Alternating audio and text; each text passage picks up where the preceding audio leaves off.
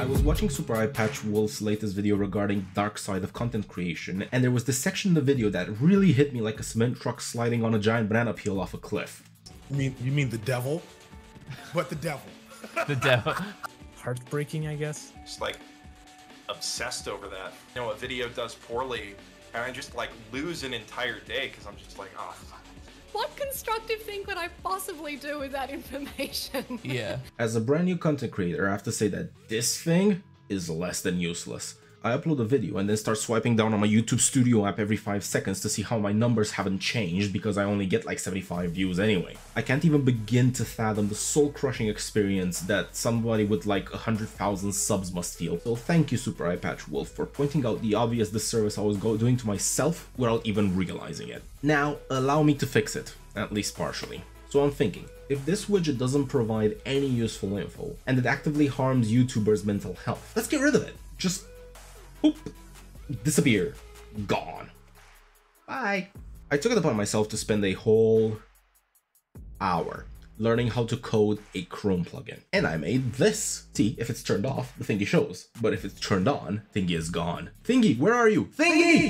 So after that extensive testing that you've witnessed, it's time to deploy this massively complicated plugin to the Chrome extension store. I have to pay? This is outrageous. I can't believe the complete ripoff that Google does. One of the richest companies on the planet wants me to pay. Fine, here's your stupid $5. Now let me upload the damn thing. If you're curious how I made it, I found a combination of this tutorial, which admittedly is a bit dated by now, but it worked very well for what I needed, and the official Google documentation on how to create these extensions. You'll find links to both of those in the description. Okay, now I have to wait for it to be approved by the Google Chrome extension thing. What to do? Well, I guess I can use this time productively. Let's take it on GitHub, so it's open source, everyone can see the code and see how basic it is. I'll get to work and you'll find the link in the description when I'm done. Right, that took the whole of seconds. Let's see how the Google review process is going. This is gonna take a while. It would appear I need to busy myself for longer. I wonder what are the most popular web browsers out there. Oh great, so it's Chrome, Safari, Chrome by Microsoft trademark, and then in 4th place it's Firefox. Man, this graph is depressing. Get it off the screen, I don't want to see it anymore. Fine, I guess I'll make an extension for Safari as well, since a lot of YouTubers will probably have Macs. I guess it shouldn't be too hard, all I need is to download Safari. I hate Apple computers, I hate Apple computers, I hate Apple computers. No, but seriously, just look at the hops I have to jump through in order to get macOS running in a virtual machine so I can make the most basic of basic extensions and test it. It's infuriating. Patch this, download that image, make this partition, iron that shirt. Many hours later. There, it's done, and it has Safari. All is well. Let's get to work. Pardon? Christ on a bicycle. 1 hour later. Much better. So let's try installing Xcode again, and I will literally set you on fire. Why are you like this? Okay, I've changed the parameter in the text file to make it more like a Mac. Will you please work now? Oh, f right off. I'll try again tomorrow. The next day. Apparently you can download Xcode straight from the Apple website and continue like that. So I've just gone ahead and done that. For those wondering why I need Xcode, it's because this article says that it can convert a Chrome extension to a Safari extension, but by this point I'm really wondering if it wasn't just easier to write it from scratch. Well, knowing Apple and their lockdown ecosystem, probably not. My exasperation at this point led me to make this video. It's nearly 7 AM and I've been going at this since about 5 AM. Basically, to install the VM and to run the command to convert it from a Chrome extension to a Safari one, but I don't think it was very successful. And when I tried to run this in Safari, and let's see if I can just...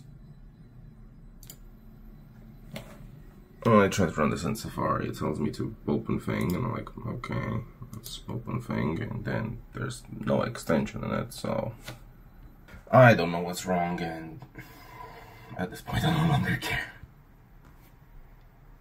Apple, what you gonna do? And wouldn't you know it, immediately after I complained that I couldn't get it to work, I found one thing online that I forgot, and now it works. And it's right there. Cute. So yeah, I guess I care again. The link that finally saved me with instructions on how to build this plugin is this one. and I'll add it to the description in case you're looking for it as well. So now that I have a working product, I need to package it and hike it on the Apple App Store, which I have a sneaky suspicion that not only will it be more difficult than the Chrome one, which I still haven't been approved on by the way, but it may also take a hell of a lot longer. A few minutes later. £79 Apple wants me to pay £79 for the privilege of uploading a free browser extension on their lockdown app store that would only benefit people using their platform and nobody else. Look, I want to make this available on Safari, I really do, but I'm not giving Apple £79. I bought a second-hand iPad and I feel dirty using it. It's just absolutely ridiculous. After a conversation with my author of the significant variety, who works in the industry, apparently that £79 is a yearly cost, and if you miss a payment or cancel your account for even 1 year, the app, all your apps or extensions get removed. Not only that, but the people who are using your app or extension can no longer get it either. But to make it even better, if you don't provide frequent enough updates, and God only knows what frequent enough means, it gets removed from the App Store anyway. I mean, sure, I can get a complex app that has all sorts of APIs and integrations with the phone and so on, needing to have more frequent updates. But this is literally a CSS and a JavaScript that just find one particular container on the YouTube Studio website and remove it.